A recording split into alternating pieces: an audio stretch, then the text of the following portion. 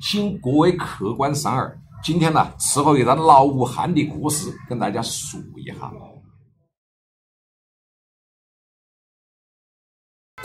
Hello, my name is Robert. I'm from the Philippines and I love exploring Chinese culture and its various facets. As part of this journey, I came across one of the interesting traditions of local storytelling, Hubei Pingshu. What exactly is Pingshu? How is it done in Hubei province, particularly in Wuhan? To answer these questions, I went to a performers group in Wuhan to learn more about Pingshu. Among the renowned artists in Hubei, China, is He Cuohuan. He is one of China's first-class actors and the representative inheritor of the country's intangible cultural heritage. I talked to him about the beginnings of Hubei storytelling. 评书、评话这样一类就是说故事的这样的曲艺样式啊，在中国应该是历史最悠长的、最久长的一个曲艺样式。这些记录就说明我们国家的这个说书是历史非常悠久的。湖北评书的书子不像北方的大开大合，讲究人物塑造，讲究细节描绘，无细节就无人物啊。那么湖北评书的这个特点，讲细节、讲人物这一点上，和苏州评话、扬州评话是异曲同工之妙。然后呢，湖北评书又因为生长在湖北武汉这样一个地方，武汉话是一个很独特的系统，它叫节奏短促，余韵悠长。His teacher always tells him about the need to be creative and innovative.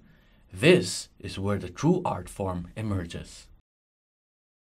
I also grabbed the opportunity to learn how to do Pingshu. 高山晴水开遍法，虎送皮扭把山上，双枪敲打一信郎。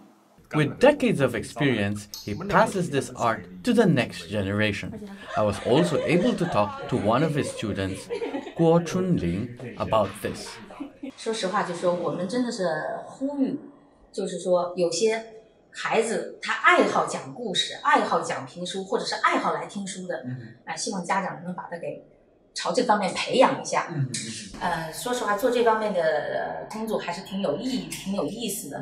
这是个我们流传那么多年的一个文艺形式，觉得一定要继承下去。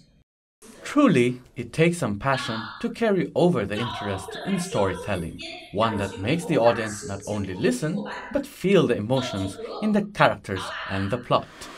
他靠人可以翻过玉带河上的30几座桥，到后头湖里去看莫苗儿亲戚油菜花儿黄。 In a neighborhood outside the city center of Wuhan, I found that there is a community where Hubei Pingshu thrives. Yang Bo, a local storyteller, usually performs in this community. He uses Pingshu to narrate the stories about China.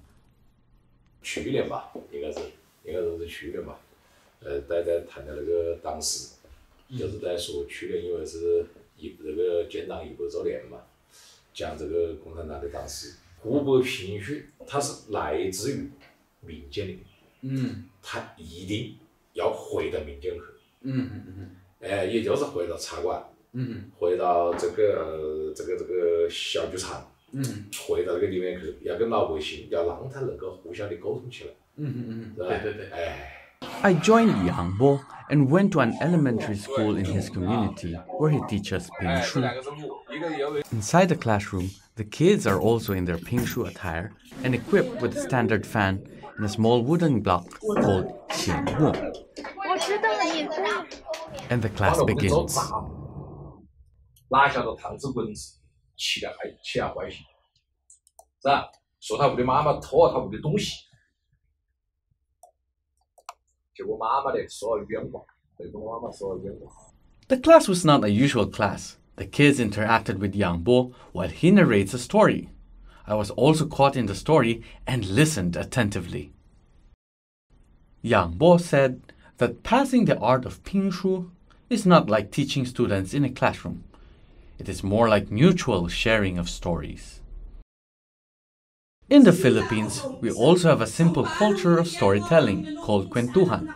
Although not an elaborate performance, kwentuhan in the Philippines has similarities with Hubei Pingshu. It is about the people's shared heritage, stories, and values.